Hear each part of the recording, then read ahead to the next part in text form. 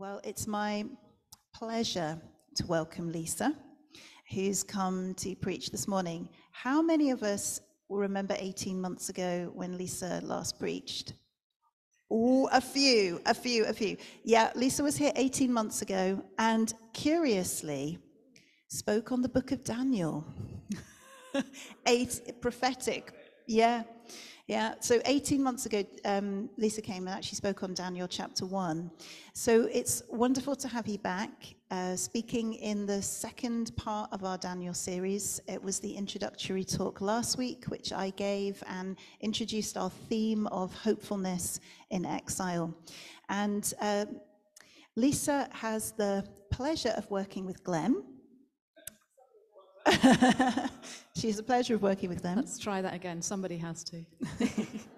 On the national team for the Baptist Union of Scotland, and you've 30 years experience in church leadership. Lisa was the minister. You're getting heckled here. Lisa was the minister at Skipton Baptist for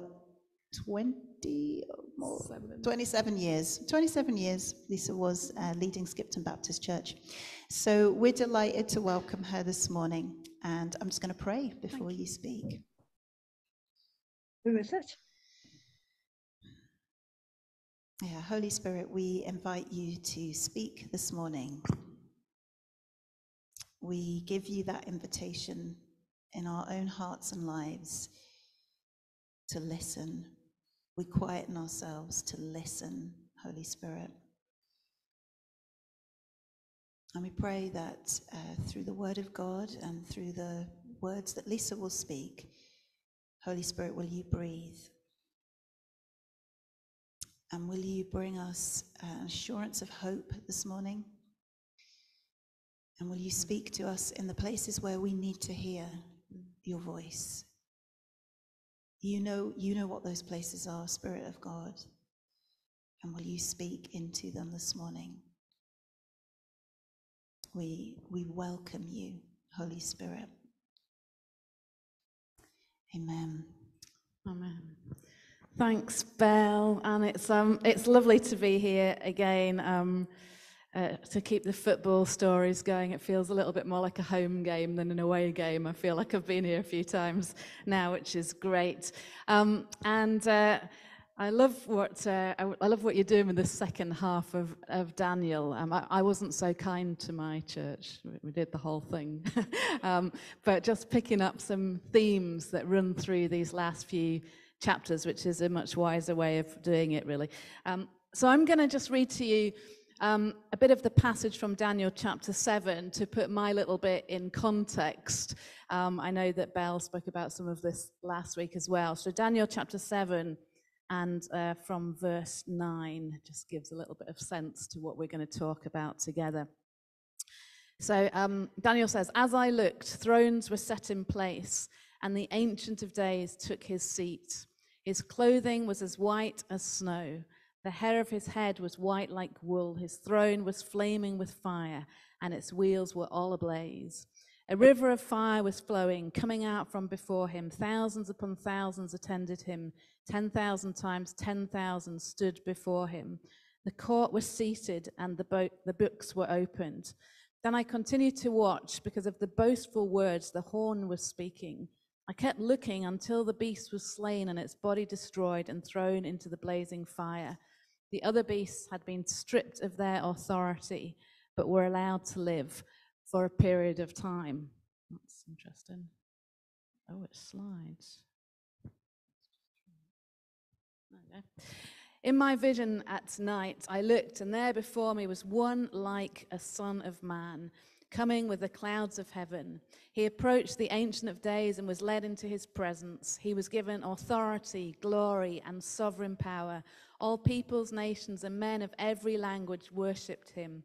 His dominion is an everlasting dominion that will not pass away, and his kingdom is one that will never be destroyed." So this is the key focus for us this morning, these couple of verses here that talk about one like a son of man. How many of you like reading fiction books. Yeah, good. Well, I'm reading the Seven Sisters books, which is really good because there's loads of them. You don't have to decide which is the next one to read. So I'm really enjoying reading those at the moment. I've just started book 3. It's good to read them when they've all come out because then you don't have to wait for a year till the next one is written, like we used to have to do with Harry Potter. So I'm really enjoying reading those. How many of you have seen Top Gun Maverick? Oh, not enough, Glenn. You need to put it on in the church, I feel.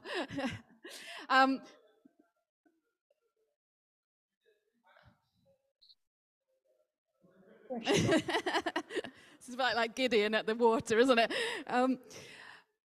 Maybe some of you saw Top Gun, the original. Yeah, right.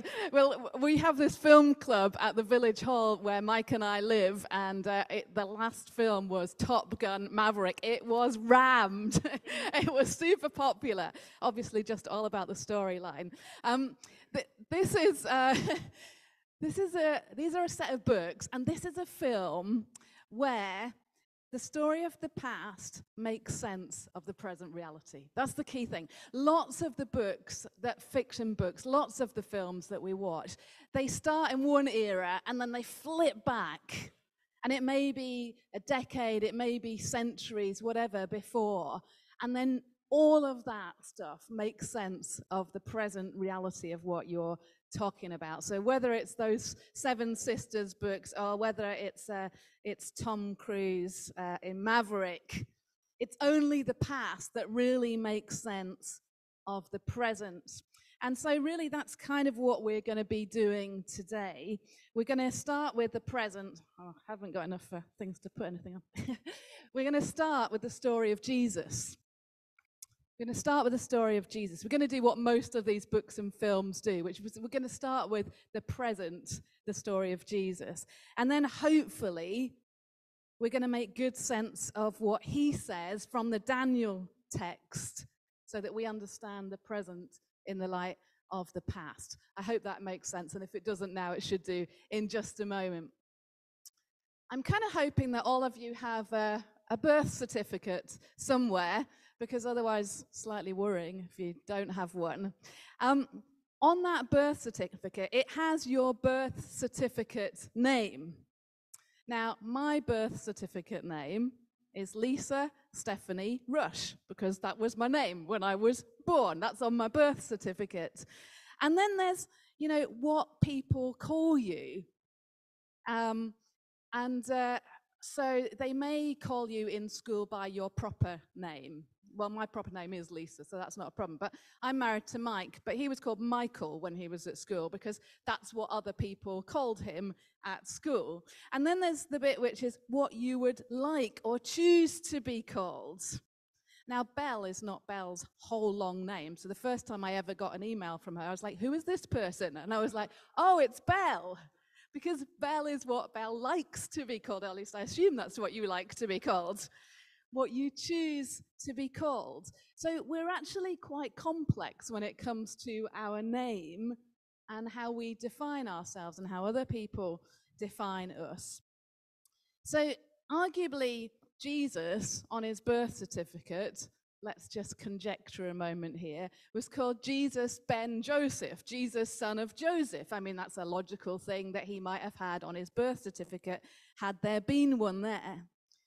Other people around him at that time called him Jesus, Rabbi, Christ, Lord, Master, all of those different terms in the same way they might call you Mrs. something or Mr. something or Dr. something or whatever. There's all sorts of ways that we are identified by other people. But the name that Jesus chooses most often to call himself is Son of Man. So I want you to kind of register that for a moment, that Jesus mostly chooses to call himself Son of Man. And I think what we choose to call ourselves is perhaps the most important thing of all, because we know why we've chosen that.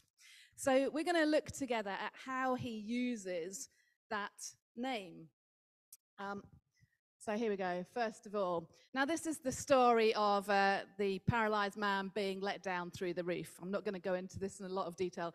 Matthew chapter 9, Jesus says, after he says to the man, your sins are forgiven, take up your mat and walk. He says, but so that you may know that the Son of Man has authority on earth to forgive sins, he said to the paralyzed man, get up, pick up your bed, and go home. So notice that. Here we have him feeding the 4,000, healing the blind man. Peter declares Jesus is the Messiah. So it's all a really high point of the story, very exciting. And it says, he began to teach them that the Son of Man must suffer many things, be rejected by the elders and the chief priests and the scribes, and be killed, and after 3 days rise again. So here we have Jesus, named Messiah by Peter, not saying to Peter, oh, thank you for noticing. Now we'll carry on. The Messiah is going to have to, he says, the Son of Man is going to have to suffer and die and then rise again. Thirdly, that actually should be the high priest, but that was the picture I got. In Mark 14, he's arrested. This is Jesus before the high priest, and Jesus says to him, I am. Who do you say you are? I am. And you shall see the Son of Man sitting at the right hand of power and coming with the clouds of heaven. Does that sound familiar to you? Good. And the high priest says, we need to kill him. He has spoken blasphemy. Now, he didn't say in that statement, I am the Messiah, the anointed one, the Christ. He calls himself the Son of Man. But the high priest immediately understands what Jesus is talking about. You see, it's as if, keep sliding. Archie, I might need you to do that for me, I think. Let's try again. No, there we go. Right. It's as if he's giving them the pieces of the jigsaw puzzle. It's just dropping all these pieces down and saying, can you work this out? Can you work out the picture here? Can you put all the pieces of the puzzle together here? Here's another slide for you. I don't know why it's not working.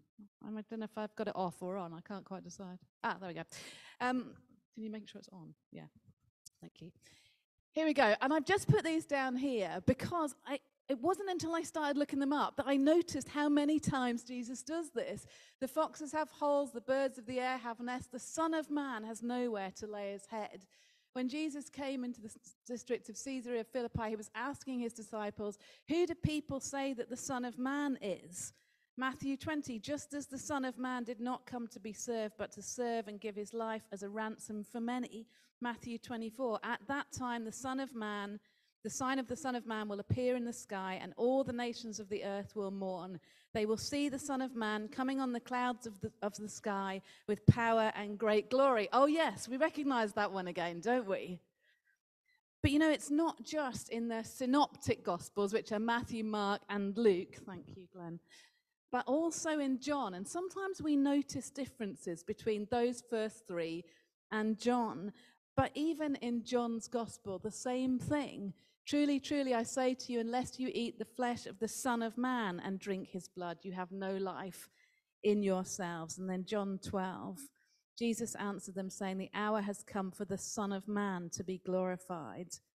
And then chapter 13, when he had gone out, Jesus says, now is the Son of Man glorified, and God is glorified in him.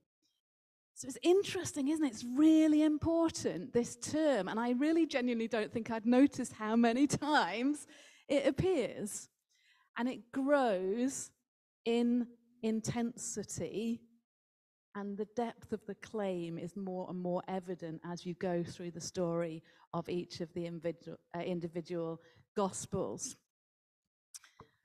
I wonder if you have an experience of collective consciousness. You see, we've lived in Yorkshire for a really long time, and there is a collective consciousness about those who live in Yorkshire compared and in opposition to those who live in Lancashire. And you can read those little adverts there for yourself. I thought I'd stay in the safe zone and talk about Yorkshire and Lancashire this morning. There was not a single day that passed when someone didn't speak disparagingly about Lancashire, living in Yorkshire. If you were going across the border, someone would say, make sure you've got your passport and all that kind of stuff. It is in the collective consciousness of those who live both in Yorkshire and Lancashire. It's in the collective consciousness because of the Battle of Bosworth Field, which is the conclusive battle of the Wars of the Roses that occurred in 1485. 1485, and we're still having the conversation about whether you should go to Lancashire from Yorkshire or not. You shouldn't. 1485. You see, that's what collective consciousness is, isn't it? Let me tell you another example of it. I did my master's degree at London University in a college called Haythrop College, and part of Haythrop College was as a Jesuit training institute. That wasn't really the bit I was in. You'll realize that. And one of the early lectures that I was in, and I had two Baptist colleagues who were with me, huge lecture theatre. The guy at the front used the word windows. And there was this ripple around the whole lecture theatre, apart from the three Baptists, who looked at each other in a, we've missed something here. We have no idea what's going on. When I think about windows, I think about those things. And if I'm not thinking about those things, I'm probably thinking about the thing that's on my computer. But actually, you know what they were talking about was Vatican II. I didn't have an in-depth knowledge of Vatican II at that point. I still don't really. But October the 11th, 2022, it was 60 years since the start of Vatican II. It was the biggest church event in the 20th century. All of the bishops of the Catholic Church, that's 2,625 of them, with the Pope and special guests and observers, met together from 1962 to 1965. That's quite a long conference, isn't it? John the 23rd convoked a council, are you ready, to open the doors and windows of the church to usher in a new springtime of renewing the church and presenting the faith in a relevant way. If you were a Catholic, the word windows was logged in your collective consciousness. And when someone mentioned it, everyone went, ooh. I was not part of that. I didn't understand. I couldn't get it. It is still a groundbreaking experience. Here's another question. How many of you have ever pitched a stone into a pond or a river and just watched as all the ripples bounced out? You know, the rabbis had a similar kind of approach to their teaching. It was called, can't remember writing, remez, or a hint. And they'd take this scripture passage and they'd drop it in. And they just assume that the audience knowledge would allow them to work together and work out the fuller meaning. That's the kind of thing that Jesus did. He took a little verse or a little term and he dropped it in the middle of them and said, just watch. Watch as the ripples come out from amongst you. Watch and see what is going on there. And that's exactly what he was doing with this term, Son of Man. Son of Man. Every time Jesus said Son of Man, it was like he dropped a pebble in the pond and the ripples worked out. So let's just spend a few moments understanding that together. I you wonder what I've been talking about. So just a little brief word on Jewish education. First of all, they went to primary school. Primary school was called Bet Sefer. And in primary school, they learned the Torah by heart. Okay? Genesis, Exodus, Numbers, Leviticus, and Deuteronomy, the other way around. Leviticus, Numbers, and Deuteronomy. They learned it off by heart. That was primary school. Then, after that, you went to Bet Midrash, and you learned all of the rest of what we know as the Old Testament, and all the interpretations off by heart. And then if you were specially clever, you became one of the Talmudim, which is you became an apprentice to the rabbi. Okay, log that in your mind for a moment. So when Jesus says, Son of Man, there's a whole bunch of people there that have learned all this off by heart. They know it inside of themselves in a deep way. So Son of Man, let's start at the beginning. We could be talking about just human beings there, the sons and daughters of men. In fact, C.S. Lewis picks up that terminology, doesn't he? Human beings, starting with Adam and Eve, were called upon to rule over the animals, the creatures. They were made in the image of God. But instead, what happened was that one of the beasts came along, a slithery one, and challenged them, challenged their understanding of God. And instead of ruling over the animals, they let the beast rule over them. But even in that moment, there is the promise of God, Genesis 3, verse 15. He will crush your head and you will strike his heel. That's the first little bit there. And then we move on. Go, Archie, you do it. Then we move on to the story of Cain and Abel. Adam and Eve are expelled from the garden. Cain and Abel. Cain is very jealous and angry with his brother for the fact that God accepted one of the sacrifices and not the other. And God says to Cain, sin is crouching at your door, and you can choose whether to master it.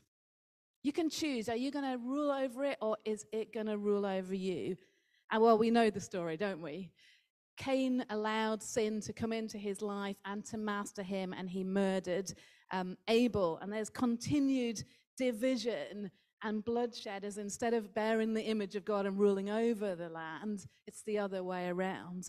And so that the people of God, the people grow and grow and grow. They want to set themselves up against God, and they create a tower, the Tower of Babel or Babylon, same place. So where do we find Daniel? In that very same city. In that very same city, in exile, in that place where people set themselves up against God and wanted to say, we're God, we can rule. We are going to let this beast nature rule in us. And you remember all the visions that you're looking at right now for the next couple of weeks? It's all the beasts. The beasts who are symbols of the kingdoms of those that set themselves up against God. And in the story of Daniel, we see this glimpse into heaven, just like in Revelation. It's like we see a glimpse into a different reality that is going on at the same time as our reality. The beasts who are the symbol of death and destruction, the rise of kingdoms, ever increasingly violent, kings that are arrogant and full of pride and empires. We see all that through Daniel's eyes, and we see the throne room of heaven. And it says there were thrones set up. On one sat the Ancient of Days, but one was left. And that's what we see, isn't it, in this wonderful passage, that the Son of Man rides on the clouds up to heaven, and he sits on that empty throne. And all human kings, all of humanity worships and serves him. It's an amazing vision.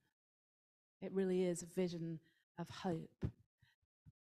So when we hear Jesus say, Son of Man, when we go back through those scriptures that we read before, and many others as well, every time we hear him say, Son of Man, we should also hear this amazing vision of Revelation, the echoes of Scripture, especially Daniel chapter 7.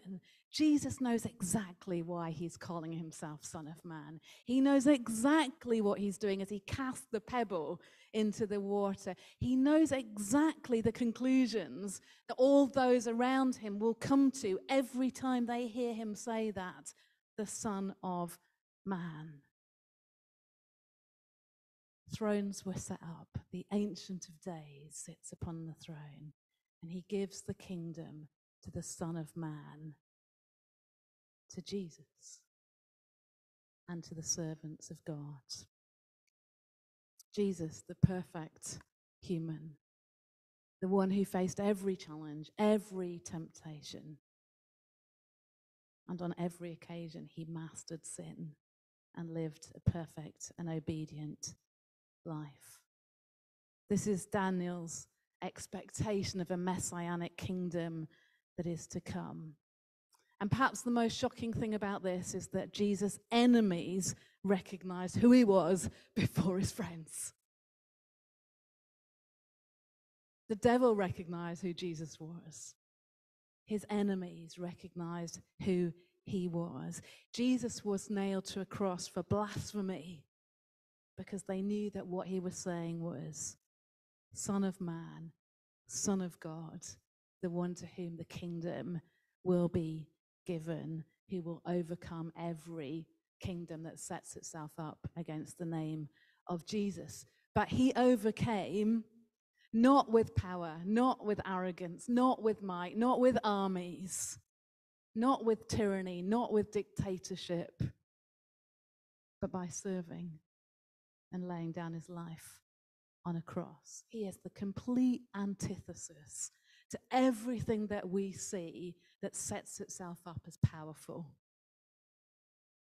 And that's the Jesus that we follow. That's the Jesus that we want to be like. That's the Jesus that Bill is being like in the football field, stadium, back room, serving, being present, loving, listening.